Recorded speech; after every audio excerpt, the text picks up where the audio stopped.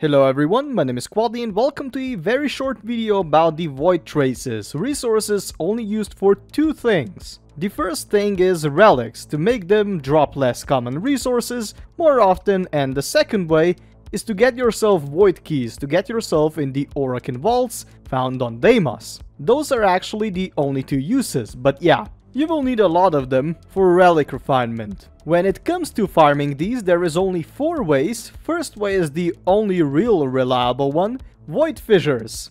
When you are opening relics and collecting all the reactant, you will get from 6 to 30 void traces.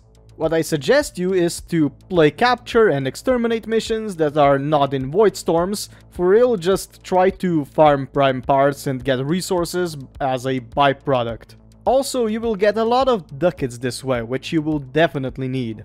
The second way is void storms. For real, this is just a terrible idea. There is some important drops you can get from void storms, but they are so long that they are just not worth it. Go play void storms only if you are in need of endo or if you're farming specific parts. For example, on Neptune void storms there is the Nautilus Sentinel, which is pretty good for railjack. And I think it's on Pluto where you can find the Carmine Penta.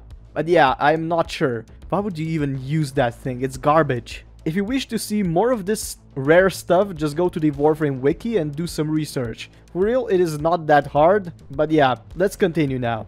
In Void Storms and Void Fissures, there is a few ways to improve your Void Traces gains. Using a resource double booster is one of them. It will double the amount of the Void Fissures you get. You may also use Smeeta Kavat's Charm ability to double the amount of Void Traces you get. If you're using the double resource booster and the Kavat's Charm ability, you may get up to 100 or more Void Traces per relic, but only if both are active. So yeah, this is a lottery. The next, third way is the crates you can find in the Cambion Drifts, Isolation Vault Bounty's second objective.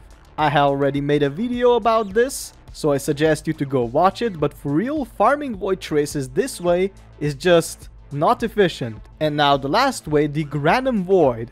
I would stay away from this if you are not farming Protea, Stalt, Stropha or Velox weapon parts. The amounts of void traces you may get as rewards is terrible, like 5 to 15 void traces, which is just terrible. That is actually it. Thank you for watching. I know this is a very low energy video because I just got vaccinated with the COVID vaccine and I'm being very hot. I have a 40 degrees Celsius temperature and I am still narrating this because I'm stupid, yes. Okay, who cares? I just wanted to make a short video. Thank you for watching. Please like, comment, share, or maybe unsubscribe, and also have a nice day.